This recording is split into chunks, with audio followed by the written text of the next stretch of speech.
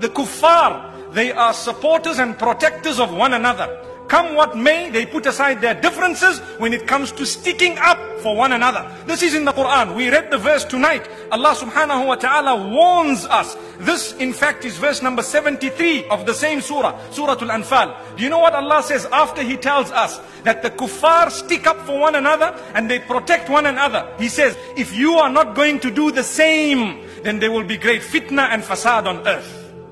That means if you are not going to stick up for one another and protect one another, then there will be chaos and corruption on the whole globe. Hence, we find the chaos and corruption on the globe today. It is a decree of Allah. We are totally disunited. We cannot see face to face, yet we are born through one mother and father. May Allah subhanahu wa ta'ala bless the ummah. May Allah protect us.